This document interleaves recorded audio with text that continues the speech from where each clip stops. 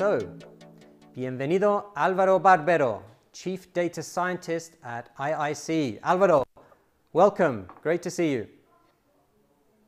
Thank you, Nicolas. Thanks for the introduction.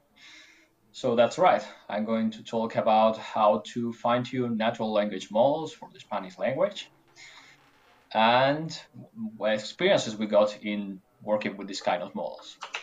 So let me just share my slides and we will get going. Okay, here they are. So the first thing I would like to mention is that I was already present at Big Things last year, so I'm grateful for being here once again. And I'm not only mentioning this to give thanks, but also because my last year's talk was quite related to this year's talk also. So let me start by saying that previously on Big Things, okay, you know how this thing goes. Okay, so what was my talk last year about? So it was also about language models. And I'm just going to give you a very brief summary of that because I think it's relevant to understand what I'm going to talk today. You don't need to actually have watched this talk. I'm just giving you the summary. So last year I proposed this problem. Let's try to solve this Kaggle competition about text classification. But instead of using the whole training data set we had available for this, let's try to use a more real world like version of this data set.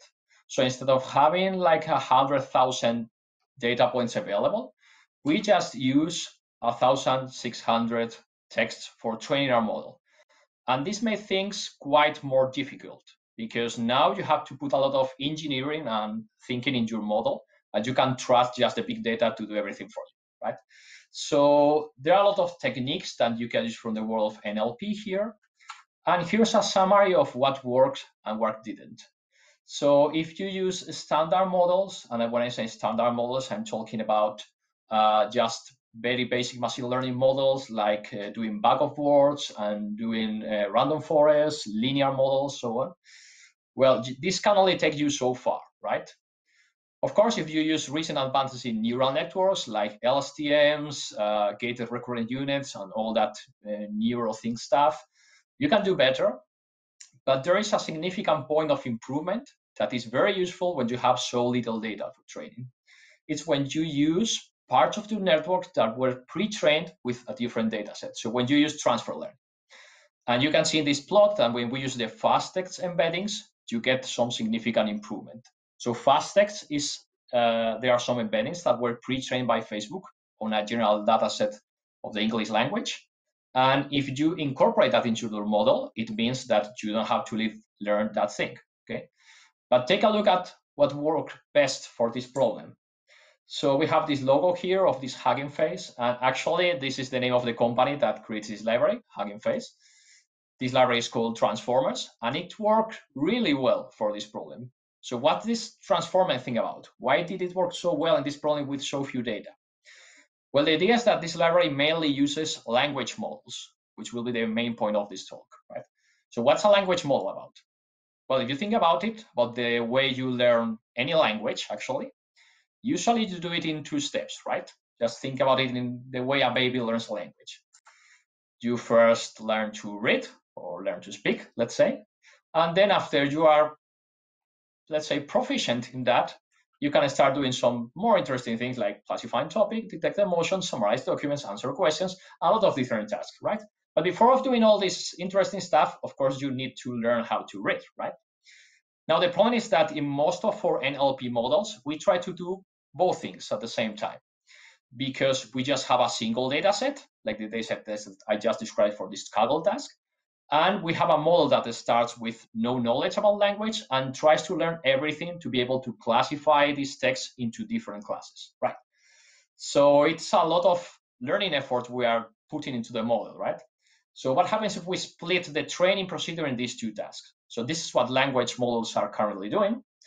And just to give you an example, BERT is probably the most famous language model. It was introduced about 2 years ago by Google. And they perform the training procedure in this exact 2-step way I described. So first, you take a very large data set of the English language in this case, or any language you want to model. And this data set does not need to be labeled. So this means you can use the whole Wikipedia, for instance, or any data set of books or dumps of the internet, just really whatever. And you make the model learn how words are structured in this language, okay? So once the model has learned this part, which is akin to the idea of learning how to read, you can now fine-tune the same model to your specific natural language problem, right? So for instance, in this slide, you can see spam classification, which means you will take your small data set of labeled data about spam or non-spam messages, and you will fine-tune the language model for that task, right? So how actually is this performed, right? Because, well, probably most of you understand how a language, how a model can learn from a labeled data set. But what about the first part, about the unlabeled data set? Okay, the key idea is to build a language learning task by, changing a little bit the unsupervised data set we have constructed. So the first task that was using BERT for learning the structure of the language is called masked language model. And the idea is very similar to what you might have seen when you are doing exercise to try to learn a second language. You will take a sentence, pick a word from that sentence, and take it out. So you just leave a blank space there. And the model tries to predict which word is now missing from that gap, right? So in this example, in this slide, we remove the improvisation word, we replace it by a special word called mask, and the model needs to predict that. And the way it does it is, well, BERT is essentially a very large neural network, which is a deep network. I will fine-tune all the weights in the network to optimize this task. So filling out these gaps you are creating. So this is the first task you use for learning these language models without actually having labels. And the second task is a little bit of a higher level task in which you will take two sentences from the same together and tell BERT, okay, BERT, this is a positive sample, okay? Then you will take two samples from different documents, put them together as well, and tell BERT, okay, BERT, this is a negative sample. So in this way, what BERT is trying to solve is a binary classification task in which it's trying to tell apart phrases that came from the same document or from different documents. So you are trying to make this language model understand a little bit more of the overall architecture of a document or the overall structure. Right. So the model is a structure, right? The correlations between words and in a sentence and so on.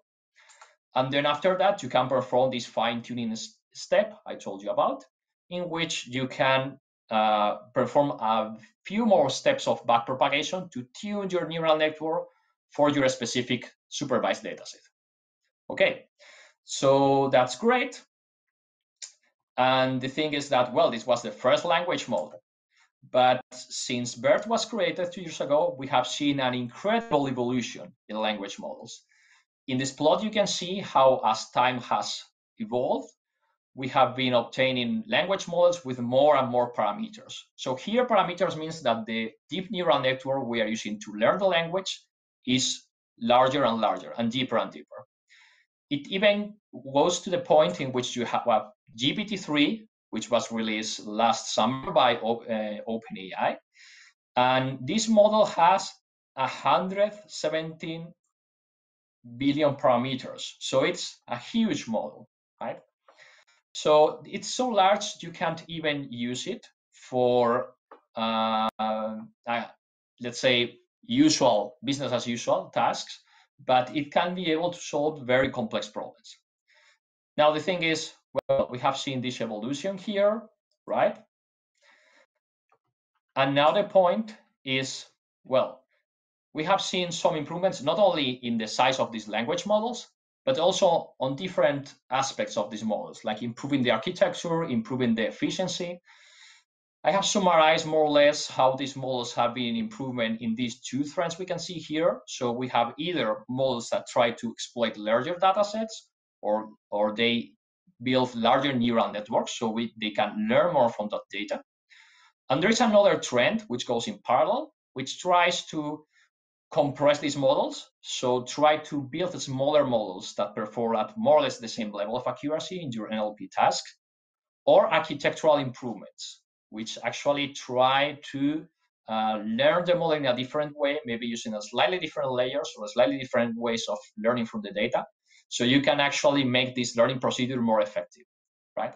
So here we have some examples of both trends, like Roberta from Facebook, T5 from Google, GPT-3 and GPT-2 from OpenAI, this table from Hugging Face, Board from Amazon, Bart and Albert again from Google, and ProfitNet from Microsoft. So we can't really have a clear cut of whether each one of these models is following one trend or the other. Some of them provide mixed improvements, but actually we can see that the evolution of this field is more or less following these lines. Right, so that's great. It's not that only companies that have very large clusters can use these models. We also have smaller versions that can be used for, let's say, our daily tasks. And the thing is that this doesn't seem to stop here, right? So this plot you are looking at right now is extracted from the GPT-3 paper. And what you can see here is that when you use a larger model and you spend more time optimizing that model, the improvements you have in these language learning tasks are quite noticeable. And we haven't yet reached a point in which increasing the model even more doesn't provide additional benefits. Of course, the issue is that for every step of improvement, you have to build the model size. So it's more and more costlier to build these models, but it seems that we still have a long way to go in terms of making these models bigger or more efficient and getting further improvements in our NLP tasks. So, well, that's great. It seems we have a promising future in this field. But the thing is, if we take a look at all of these models, it seems like they are very focused on a very specific language, right? So BERT was created for the English language. Roberta, which is the Facebook version, also speaks in English. We have GPT-3, which also speaks in English. We have Bart from Google and also Albert that also speak in English. So, well, maybe we could ask a question. So, hey Bert, how's your Spanish language going? Not so well, right? So where are the other languages? I'm focusing on Spanish because, well, this conference used to be named 2 years ago Big Data Spain, and I also work on a data science firm in Spain, but we could ask the same question for the languages. Well, fortunately, we have a multilingual version of BERT. So this version was trained with 100 Wikipedias, which were selected by, well, basically taking the Wikipedias with a larger number of pages. So we have here documents from Spanish, German, Italian, Russian, Chinese, Japanese, and so on, up to 100 languages. And they built a single language model that was able to work with all these languages. So this means, in particular, that you have a shared vocabulary, which includes characters from the Latin alphabet, but also Cyrillic, Kanji, Hiragana, Hangul, and so on. So this is a large model, but actually it works. It can be used for different languages other than English. So we made a little test to see if this works so well, if we could apply this in particular for the Spanish language. So the test we created was based on the TAS task. So TAS is a competition that is performed every year in Spain. It follows a conference called CEPLN, which is about the Spanish natural language processing community. And well, this is a sentiment analysis task, right? So we get some short text and we try to predict whether this text is positive or negative. And the interesting thing here is that this task is defined for the Spanish language, but also that it mixes several Spanish variants. So we have text from Spanish speakers of Costa Rica, Spain, Mexico, Peru, and Uruguay. We created, let's say, an artificial data set by aggregating different data sets from several years of this competition. And well, you can see here the results for the test data set we prepared. So it seems that when you use these classic methods, like bag of words, random forests, and so on, even if you use some embedding methods, like the embeddings provided by Spacey, you're still far away from the performance you can get from this multi-language model. And even if this model wasn't specifically designed to learn how Spanish works, it was very well for a Spanish task. So that's good news, right? So most of the language models we have around are for English, but this multilingual model works well in Spanish. Now, the thing is, if you take a look at the community, you can see that some language-specific models are starting to appear. And here you can see some funny examples, like we have Camembert for the French language, Rockbird for Dutch, Greekbird for the Greek language, right? So what about Spanish? So it's one of the most spoken languages in the world. Well, fortunately, we do have a language model that is specific for Spanish, and it's called Beto.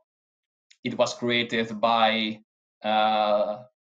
some researchers at the University of Chile, the computer science department. And the interesting thing about this model is that it closely follows the architecture of the original BERT, but with some of the improvements that Roberta introduced, this model by Facebook. It's also available in the Transformers library, so you can use it straight away. And also an interesting point is that they use a new corpus, a new data set these guys created by aggregating a lot of different sources of Spanish documents, like Wikipedia, books, documents from the European Union, so on, right? So we have a data set of 3 billion tokens that was used to train this model. And this model is specific to the Spanish language. So this should be something useful for Spanish NLP tasks, right? Well, we tested it in the same task, as I showed you 2 slides ago, and indeed the improvement is quite significant. So we already got an improvement by using a language model that wasn't specific to Spanish, but when we do actually use a model specific to Spanish, we get a further 10% improvement in F1 score of this task. So this is a very significant improvement. So that's great, good news. This Beto language model works very well for Spanish. Now, the thing is, we wanted to try it a little bit more. So we designed this experiment, which is a little bit mischievous, if I might say, because we wanted to test what we call the domain gap, which means we are going to build a model. So we are going to fine-tune Beto for a domain of language, and we are going to test it in a different domain. When I'm talking about domains, let me give you an example of what I'm talking about. So this is a problem about tweet classification, again, about positive or negative opinions. And the first domain is related with tweets about social issues, like where people discussing about politics, feminism, inclusive language, and so on. So we train the model in this domain, and then we use that model and change it to classify tweets from a completely different domain. This is the domain 2, you can see in the slide, and it was about customers expressing their opinions or complaining about different supermarket chains. So you can see there are 2 completely unrelated domains. The task is the same, it's sentiment analysis, but the domain is different. So the language used there is different. You can see here some examples about the kind of tweets we gathered. They are in Spanish, of course, so for non-Spanish speakers, just let me tell you that. So in the first example, for instance, we see somebody saying that they are in favor of associations that are against violence towards women and child. But the negative tweet says that, well, it's complaining that somebody seems to be very interested in these feminist issues now, but in the past didn't pay much attention, right? So these are the kind of discussions we're working with. While in the second domain, you can see a positive tweet that is showing support in favor of some supermarket chain. While in the tweet, you can see somebody complaining that he's never gonna buy again in that supermarket chain, okay? So these are the kind of tasks we're trying to solve, positive and negative. And here are the results. So again, we are comparing a classic machine learning method, like a TF-IDF plus a linear model against Beto. And you can see 2 bars here. So the blue one is the results we obtained for the first domain, which was the domain in which we train our model. And the orange one was when we actually tested this model and changed it into a different domain. So the scores are normalized. So the performance on the first domain for the first model is 100%.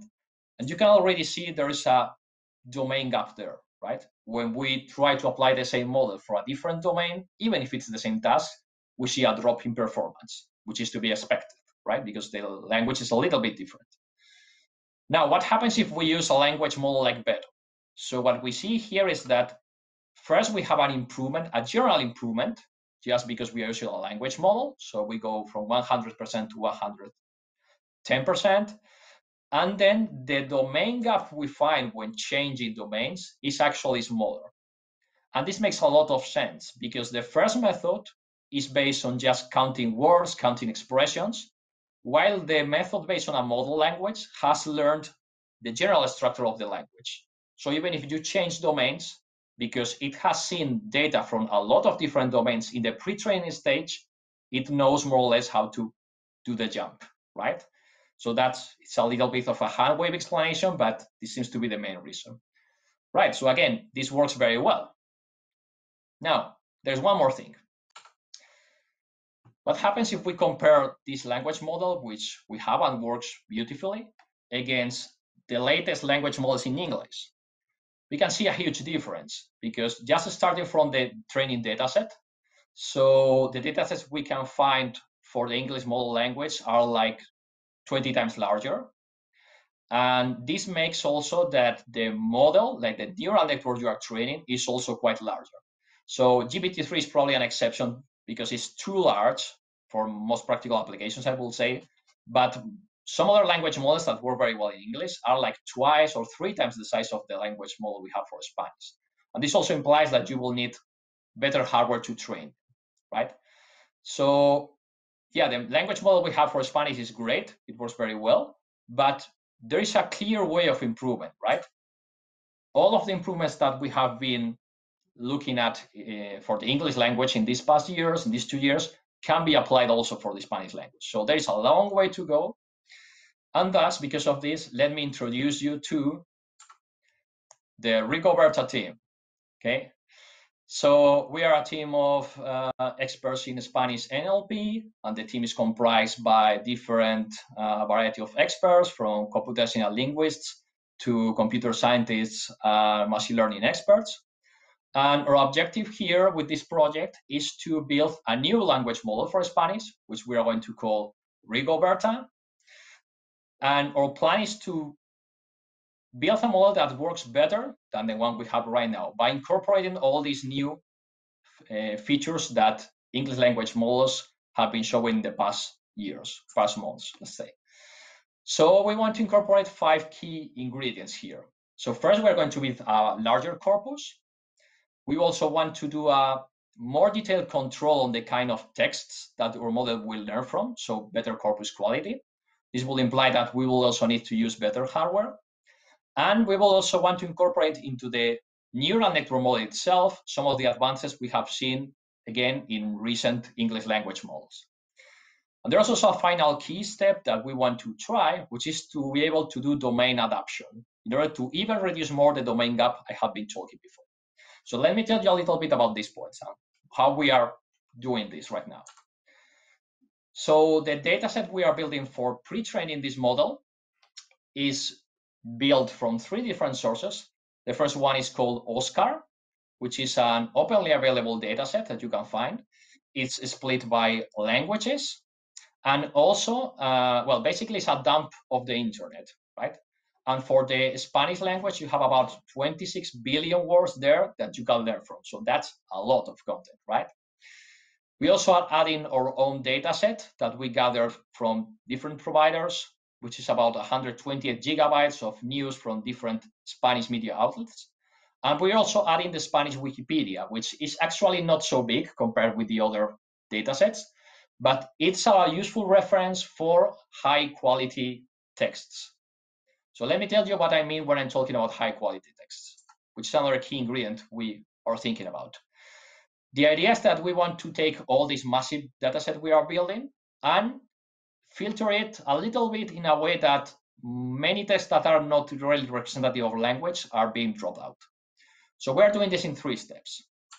So first, we are going to, well, we are actually removing duplicates that we can find in the data set. So even if these data sources are more or less curated, you can sometimes find the same piece of news in different parts of the data set.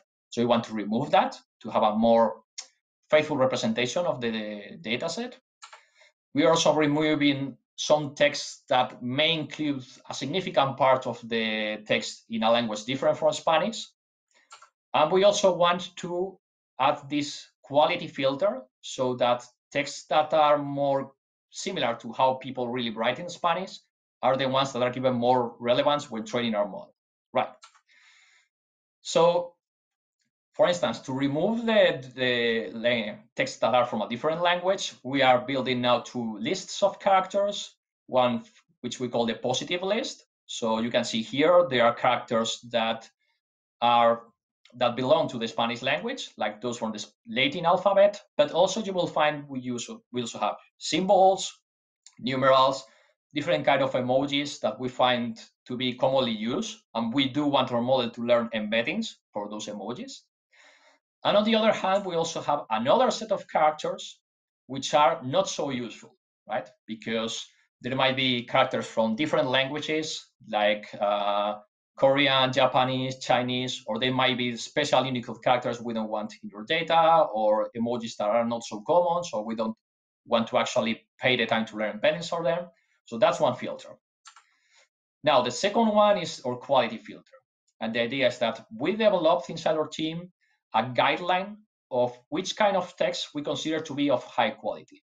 So to give you an example, this means, okay, any text that looks like HTML garbage, like a lot of latest HTML labels and so on, we don't want that in your model because that's some text that somehow enter into the dataset, but it's not representative of the way people write Spanish. And on the other hand, like news or pieces of Wikipedia articles, so on, those are high quality text. Okay, so we standardize this definition of what means to be a text of high quality. Then we manually labeled a golden standard of text of high quality and low quality. And with this golden standard, we trained a simple machine learning model that just by taking a look at word counts and simple features is able to produce a score. So you input a text and it tells you the quality of this text is 90% or 10% or so on. So the way we want to make use of this is just by sorting all our data by this quality score and making our language model to start learning by looking at the top quality text and keep going down the list, right? So in this way, we are going to put more focus on text that looks more like the text people use on the internet or on different sources, right? Like real Spanish language, right? Now, to train all of this, we are now currently testing different hardware platforms. So we are now currently benchmarking GPUs and TPUs. We don't have a clear-cut winner right now, but that's also something we are doing right now in this project. And we're also incorporating some technical details from different language models in English that have worked very well. Like, for instance, using very large batch sizes. This has provided very good results in the Roberta model, or changing a little bit these pre-training tasks, like what is done in the Albert model, or this cleaning procedure that was used in GPT-3, and actually our cleaning procedure is heavily inspired by that one. So those are some improvements that by the same cost of training the model can provide actually results, which we expect will result in a better model. Right, so there's one more thing that we want to add, which is domain adaptation. Our plan is that we are going to build a general language model for Spanish, but after that, we want to perform some more fine-tuning iterations to learn how particular domains of language are structured. Like, for instance, we are now working on the legal domain, and we want to create our legal version of Rigoberta, which we can now then apply to problems in the legal NLP sector. And I can say that we are working together with the law firm Garrigues in trying to find applications of this model in the law sector, which is a great opportunity. And we also have in mind that in the future, we might be specializing this model for biomedical and other different tasks, right? But this is our plan. So now, what can we tell about the model now? Just very quickly, what we have done so far is to create an alpha version of Rigoberta by running more training iterations over the beta model using our dataset, right? And with this, we have already seen some improvements. So here you can see the learning curves. We can see how, as the learning progresses, we are able to obtain better results when we use our cleaning pipeline versus when we use the uncleaned corpus. So it seems like the idea of cleaning the corpus, the dataset, is useful. The same happens if we use larger GPUs, which means we are using larger batch size. So as we got from, as we learned from different papers on the English language models, this seems to be a nice idea, and indeed it looks like that. But to give you some more specific results, we also tried this on a document classification task. And just very briefly, we gathered some tweets talking about the Spanish city of Toledo, and we tried to classify them in 9 different topics, which are highly unbalanced, and also they can be mixed. The same tweet can belong to different categories. So we compared different models in this problem, and we got some surprising results. Because since this is a document classification model, semantics are not so relevant. Basic machine learning model works quite nicely. And actually, the language models we had before doesn't work so well. But it seems that with these alpha versions of Rigoberta, we are actually right now being able to obtain slightly better results than with the classic model. So this is a good piece of news. It seems that the work we are doing is actually working out. And now, what do we plan to do from right now? So our next step will be to completely build this corpus, this training dataset, and to finish this cleaning pipeline. And then we will gather a cluster of GPUs or TPUs, whatever we decide to use, and train this model from scratch, right? So we don't depend on the way beta was trained, and this might allow us to go one step further, right? So this is our plan for the end of this year and probably next year. But also to give you some final conclusions on not only our plan on NLP, but also the general idea is that, well, language models work really, really well. Like Geoffrey Hinton was in this tweet joking about that maybe building larger and larger models will give us the answer to the question of what's the life, the universe, and everything. And also François Cholet, which is the author of Keras, said that, well, you might keep building these models larger and larger, but this doesn't really take you to strong AI in the same way that building taller and taller towers won't take you to the moon. It means, well, we are kind of going in the right direction. So these models are better and better. But probably with this technology, we won't be able to actually build a really strong AI, like a language model which you can talk to and can reason and answer you in a human way, right?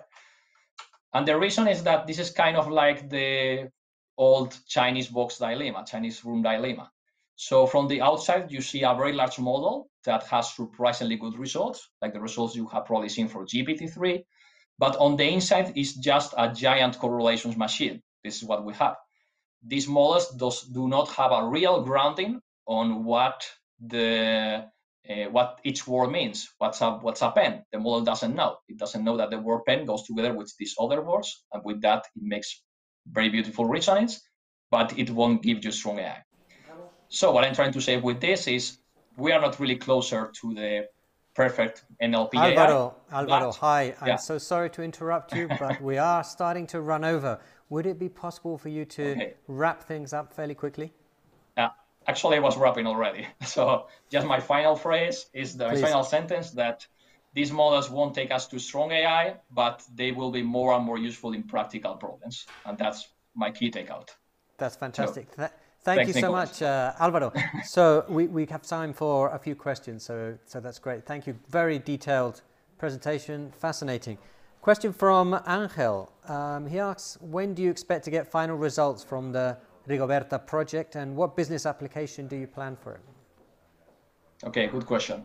Our original plan was to have this model finished by the end of this year, but cleaning in corpus is becoming a little bit more difficult than we thought, so we're still working on that. So maybe the first months of next year. And for practical applications, we are thinking about, well, sentiment analysis, document classification, but maybe also document summarizing is something we have in mind. Okay. I'm curious about NLP in general, and I'm wondering if some languages are intrinsically more difficult for NLP. You mentioned the multilingual BERT platform that was adapted for 100 languages. Does it perform equally in all languages, or are some just easier structurally, or because of the pronunciation, or for whatever reason, they're always going to be more of a challenge? Well, we do have the hunch that Spanish is more difficult than English because of the more complex structure of the Spanish language, but it also highly depends on how much data you have for training. For languages in which you don't have so many data resources, it will be more difficult. Right. And you started to outline some of the sectors that you're going to be working in going forward. I think you mentioned the biotech sector. Can you talk in a little bit more detail about where you see the greatest opportunities for what you're doing right now? Okay, so we have a parallel project that is about building some kind of question answering bot in which you can ask it questions about COVID, about different things about this this virus, and it will try to look in the database of documents and tell you, well, I think the answer to this question is this one. So if you improve the base technology you are using, which is the language model, you will be able to build a bot that can give you more accurate answers to your questions. So that's one of the applications, but this is a general technique, right? So once you improve the base language model, all your NLP applications can benefit from it. Right. I don't know if you have this kind of information or data, but is it possible to quantify just how big an industry NLP is in 2020 and how much it's grown over the last few years, just to get a sense of how important this is becoming now? Well, I don't have precise data to give you, but I will say that at least the interest, let's say the industrial and academic interest in this field has grown in the last years. You can see it in the number of papers published, in the number of applications we can find around. So I will say it's a rising trend right now. We have some requests for your slides. Will you be sharing those later? Or is there some way for people to get them? Well, I guess we could share them through Twitter. We might send a link, okay? So if you follow me on Twitter, I will try to share them that way. Fantastic. That was another request, was for your contact details, but people can always reach you through the networking platform as well. So Álvaro, once again, thank you so much for that highly entertaining and interesting talk. Hopefully we'll see you again next year. I hope so also. Okay. Okay, thanks so much. Thank you, Nicolas. Thank you everyone for listening.